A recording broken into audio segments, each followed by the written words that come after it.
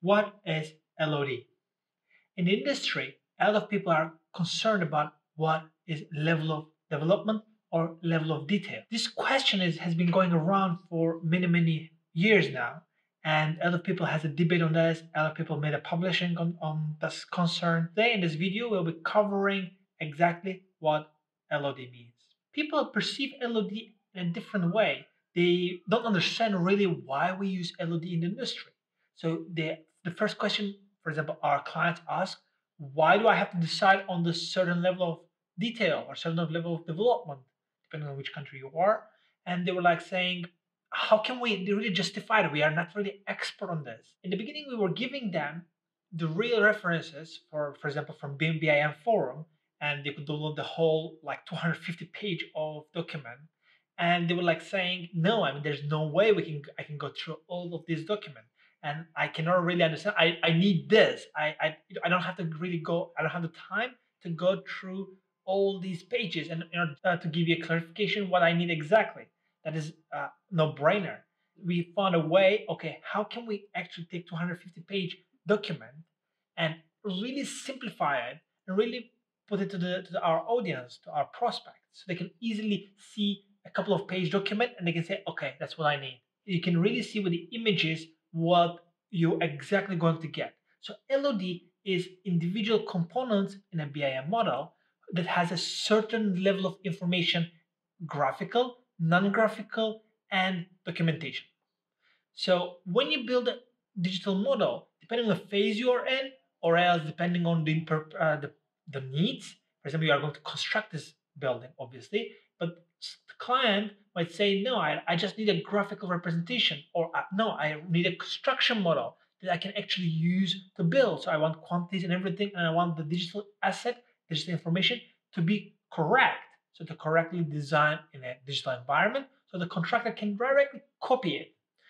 That's why the document is really beneficial, so they can easily see, okay, that's what I need. The different organizations in the world publishing content on LOD.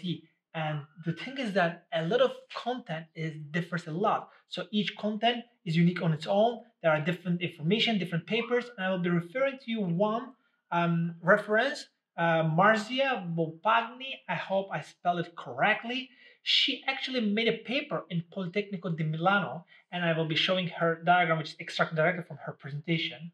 So this diagram represents LOX. There's how many organizations publish different papers on LOD, and now there are like lots of different opinions. There isn't a one document that states directly that's LOD, and these are the details about the LOD.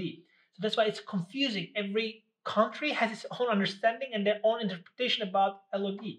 And then there's another thing in the BIM ISO 19650 document here in this document. Now they changed the name. It's not anymore LOD, but according to that document, if you want to fit in their standards, it has to be LOIN, level of information needed. The thing is that since we are changing constantly, maybe after a couple of years, maybe after a decade, it will be really settled down. But right now, a lot of people refer to different things, and as an organization, we don't really care about what name we are using at this stage. Obviously, now we started using the ISO standard since it's an international standard. But the most important thing is how the client or prospect actually sees that document. So how they can understand what we exactly need out of that document, what kind of feedback we need. And in an LOD document, you don't have to choose one particular section because there's in the LOD, there's a 200, 300, 350, 400. You don't have to choose 300, and there's a never, you can never find a model that's perfect at 300. There will be some components, there will be 200, some components will be 350, some components will be 300, so there will be a lot of things running around in the model. Therefore, you really need to understand that the most important thing and the purpose should be 300. So the most critical thing for the project objective has to be 300. The rest can play with 200, 350, depending on what you exactly have. So, for example, you can use a manufacturing table that you just downloaded from BIM object, and it's from manufacturer. It's LOD 500 because he did all the details for the table. So when we come to LOD, there's another level of that as well, which is responsibility matrix. So there's a level of detail, LOD, and responsibility matrix, which is actually highlighting at which stage who is going to tackle what level of information and what level of detail. One of our resources will tackle the column, and the column at this stage has to be LOD 200, but this stage should be LOD 300. So we have to really distribute that, and it's really difficult. There are lots of components running in the model.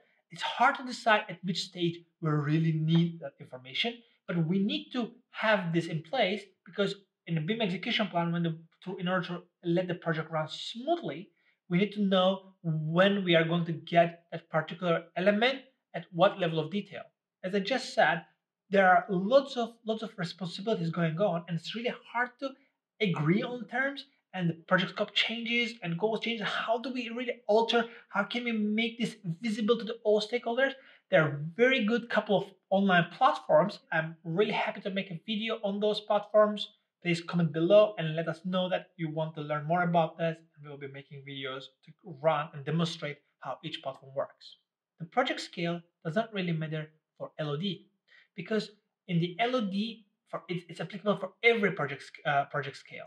So there are other factors that matter when we are having a BIM workflow, depending on the project scale. If you'd like to learn more about how project scale matters with BIM, just click on this video.